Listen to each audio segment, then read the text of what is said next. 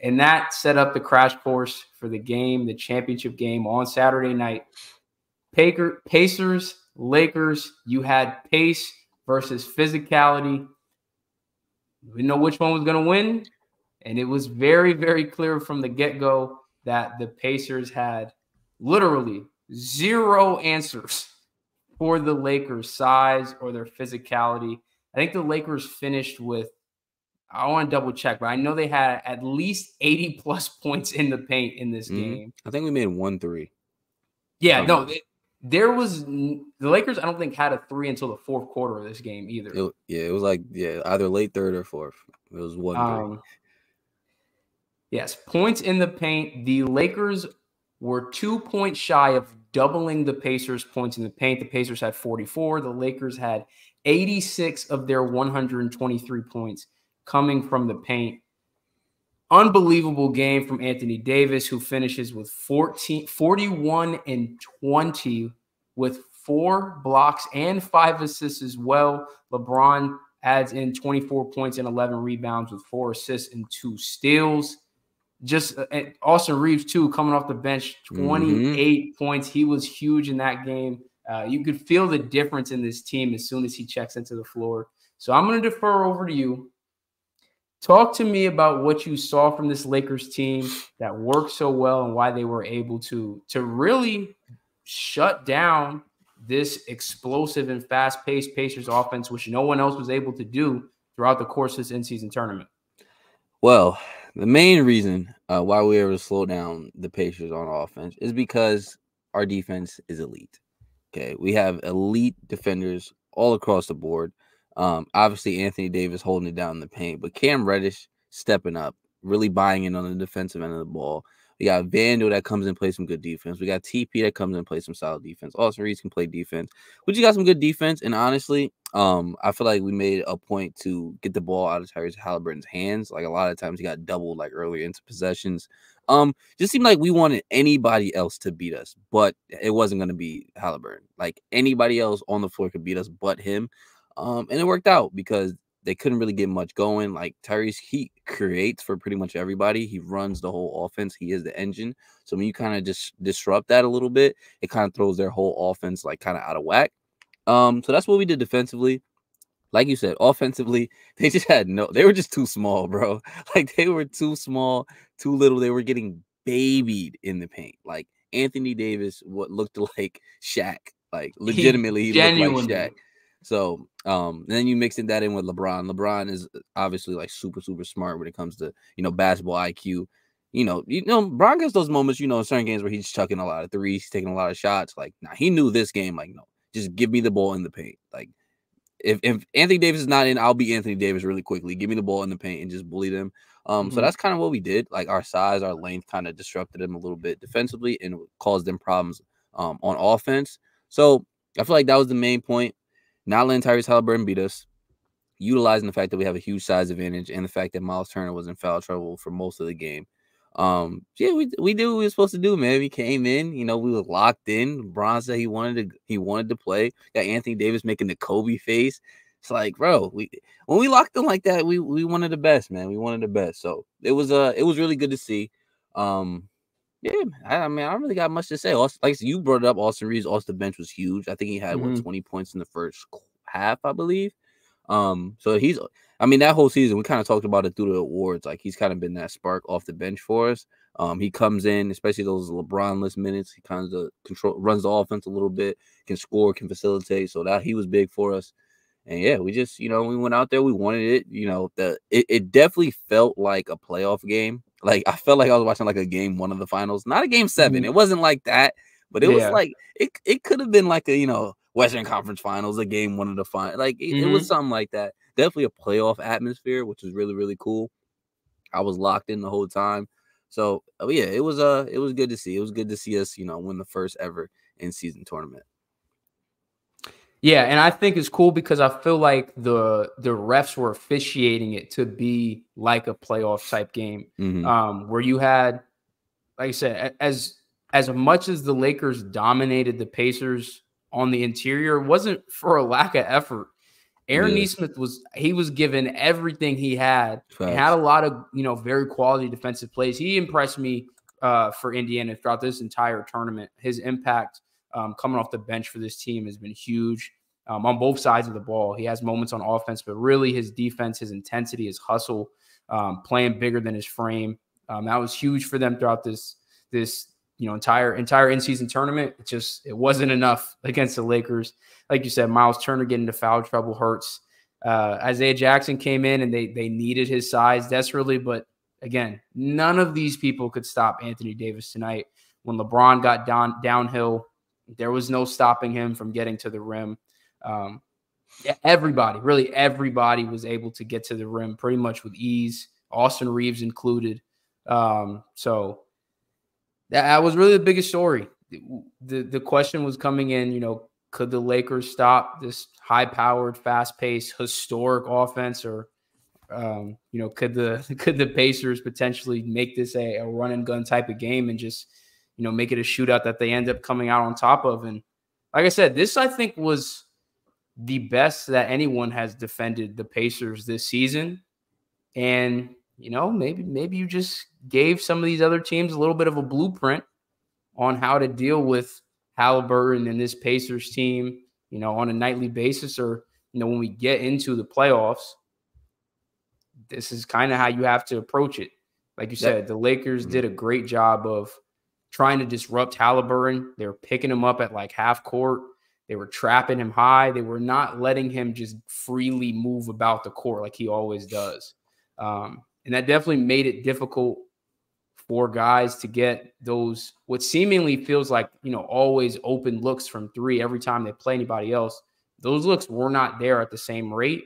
And then obviously you're not in that rhythm, so that even when you do get some of those good looks, they're not falling at the same, clip that they usually do. I think there was a point in this game where they were like 5 for 20 from three. The Lakers did a really good job of putting a bottle on that, better than anybody else has at this point. 100%. And that's kind of my fault. I didn't mean to cut you off, but but before I forget it, because you brought it up, like kind of how in the playoffs, how you have to defend this Pacers team. That's the main reason why I said it felt like a playoff game, was because they made it a point to get the ball out of Tyrese Haliburton's hands and have someone else beat them. And you don't see that as much in regular season games where, you're just playing a whole bunch of games in a week, playing the back-to-back. Like in a playoff game, obviously a series, you actually lock into your opponent and like, all right, cool. We're going to, like, obviously you're trying to win every night, but like in a playoff game, obviously it's heightened a little bit. We're reading the scouting report. We're doing everything we can to try to beat them. And that way I completely agree with what you're saying. Like, I think that's what the Pacers would face when the playoffs come around. Like, especially obviously seeing it now, but like, I think that would be their biggest problem, is like when we can take Tyrese Haliburton not completely out of the game, when we could slow him down a little bit and disrupt their rhythm, how can we really respond to that? So I think I completely agree with that statement right there. Yeah, and a big reason as to why they were able to, kind of put some clamps on Tyrese, a guy who had the highest plus minus out of everybody on the Lakers, and that's Cam Reddish. Yes, sir. Was a plus 24 through 33 minutes on the night. His defensive intensity was off the charts in this one. Between him and Vanderbilt, Vando like that every night. So if Cam can get like that, come on, man. That's what we was talking about already. Like, listen, defense is a want-to thing, bro. If you want to play defense, bro, you can be a solid defender. Not elite. Only a few people got the traits to be an elite defender. But if you really want to, if you buy in, because obviously you look like Cam Reddish is like, all right, cool. That scoring stuff, if it comes to me, it comes. I'll get my open looks when they come, but I'll make my mark on the defensive side of the ball. And you clearly see it works out. So listen, defense is a 1-2 thing. And personally, as someone who's been watching the Lakers team for years, bro, I love defense. Like, you can say, listen, y'all could be the best 3-point shooting team in the league or the best defensive team in the league. I'm taking defense 11 times out of 10. It's not even close. Like watching elite defense from a team, not just from a player, but like team defense, it is the best thing in the world, bro. It's so fun to watch. Yeah, and his point of attack defense all game was huge. He ended up, I think, finishing with 2 or 3 steals. And he could have had a couple more. He almost got too handsy on some of them. But like you said, the intensity was there. The defense made a huge impact, specifically from those two, like Cam and Jared Vanderbilt playing the way that they did out of the gate. Like from the get-go, you could see it, that they were up in Tyrese Haliburton, trying to make him uncomfortable. Yeah, this Lakers team is now the first ever NBA Cup winners. LeBron James is the first ever NBA Cup MVP. Adam Sandler. Adam Silver was handing him the trophy, and he was like, I don't know what other awards we have, like giving an award to a guy that's won everything else. Might as well. But definitely well deserved. I think there was questions about like if it just applied to this game or the entire tournament, and they clarified that it's like a full tournament award. Because if it was just this game, it has to be Anthony Davis. But no question. Yeah, throughout the entire tournament, LeBron was phenomenal. He was watching him against the Pelicans was, bro. I didn't even feel like I was watching LeBron. I don't know what I was watching that night, bro. Bro, the game against the Pelicans, bro, it was like, bro, I don't even know how. Yeah, like I said, I don't even know how to explain. Like, he had full control of that game and did whatever he wanted in all phases, every part of the court, offensively, defensively. He took like 3 charges in that game. Like, bro, that game was like, listen, bro, I've been here so much. Y'all not even on this level yet mentally. Not even just like physically, like mentally, y'all just not here yet, bro. Like that was a clinic. That game was super fun to watch. All of that on top of the fact he knocked down 2 threes and then said, you know what, I'm feeling myself. What about a heat check from the logo? My jaw dropped when he shot it. I was like, LeBron? Right. Is that Curry? 4 for 4 from 3. We talked about it before. LeBron, this is a career year from 3 for him. He's a career 34.6% three-point shooter. He's shooting 40.7% from 3, which is 0.1% higher than his 2012 Miami season, where he was like people to this day think that may have been the greatest NBA player ever, that version of LeBron in Miami. Bro, it's crazy. He's shooting better than that. How did he get better in year 21? I don't know. I literally have in my notes here, it literally just says LeBron. What else can I say? Like, genuinely, it's going to sound like I'm writing like crazy, but like for real, what else can you say about it at this point? Nah, it's funny though, because I seen a video. I was just scrolling. I seen a video, and the dude was like, bro, you know how like mentally taxing it has to be like a LeBron hater at this point? Like, not even like a Jordan's a GOAT guy, not a Kobe's, but like just pure LeBron hater. Bro, it has to be frustrating, bro. Because like, bro, when you think it's going to stop, when you think it slows down, stuff like this happens. Like, bro, it's never gonna end, bro. It's tough, bro. It's tough. It must be a very, very tough life to live. Yeah, and then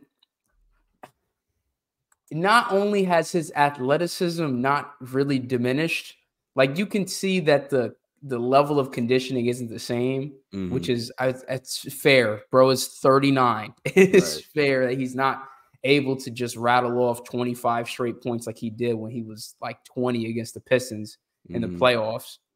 But for the moments where he has to turn it on, he still can turn it on and do all the same things that young LeBron used to do. Head still getting above the rim. It is crazy to watch how he's really maintained this level of consistency. And like you said, mentally is like, they were talking about it on the broadcast that most players, I think Kevin McHale said it. He was like, by the time you really figure the game out mentally, you're usually too old to do anything about it. But it's like, we're watching a guy who came in and had such great IQ from a young age and how that grew and developed.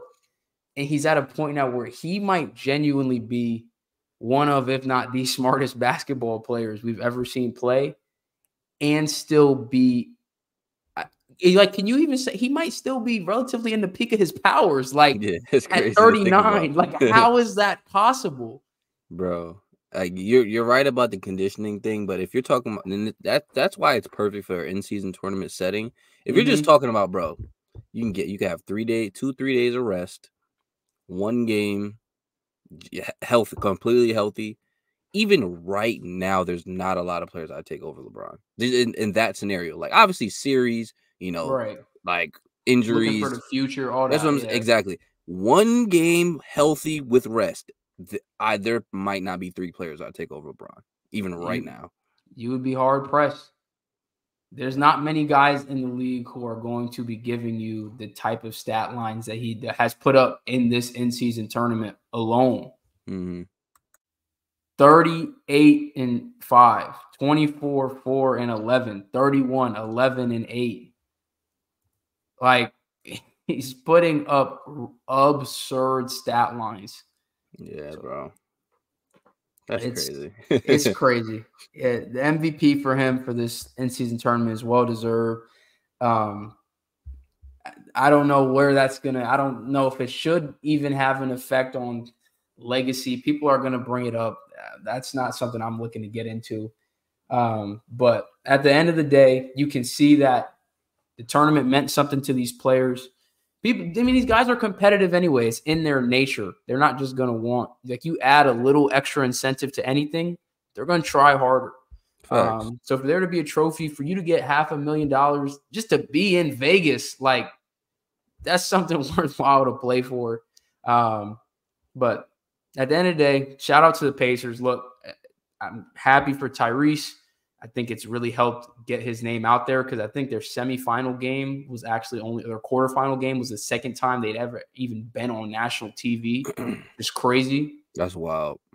So he's not a guy that's flying under the radar anymore. I don't think it should go as far as people getting into this. Oh, did the Kings trade the wrong point guard? Because I think we're doing a disservice to that whole trade because obviously I think both teams have gotten better from it. To me, it's one of the better right now, like win-win deals. Everybody gets better. Multiple years from now, like, yeah, we can have that discussion about what Tyrese Haliburton really turns out to be when he hits that, his full prime. But we've got a ways to get there. We don't need to try to project too far into the future. But shout out to this young Pacers team, bro. They were scrappy. They fought with a lot of good teams to get to this championship game. They fought all the way to the very end in this game against the Lakers. But like we both said, they had no answer for Anthony Davis. They had no answer for LeBron. They had no answer for any type of physicality that they brought. So shout out to Darvin Ham too, getting himself, this is good experience, not just for guys like on teams like the Pacers who don't have a ton of playoff experience. Right. It's good for Darvin Ham too. Well, obviously made the Western Conference Finals last year, but again, still only this is only his second season, right, as a coach. Like to continue to get that experience in these, tough scenarios. So very, very good all around. Kudos to Adam Silver. Give him a round of applause. In-season tournament was phenomenal. I'm looking forward to it again next year. Between that and the play-in, I'm loving it. I'm loving all the additions to make some more meaningful games throughout the season. So they've been cooking. They've definitely been cooking. And I gotta apologize because at first though, all this stuff he's been adding in. Every time at first, at least me personally, I've been like, I haven't been out, but I've been like, even when I heard in-season tournament, I'm like, nobody who gonna play hard? Like 500,000, they millionaires. Like what? This was gas. I'm not gonna lie. This in-season tournament. Now it's like you gotta do this every year. It's not even like are we gonna bring this back type of thing. Like, nah, you gotta do it every year. Same thing like you said with the play-in. Like at first I'm like, I get it for the COVID year to do it after. It's like, bro, 8 teams. If you ain't make it, you ain't make it. But I mean, those play-in games are lit, bro. So no, Adam Silver is definitely doing his thing.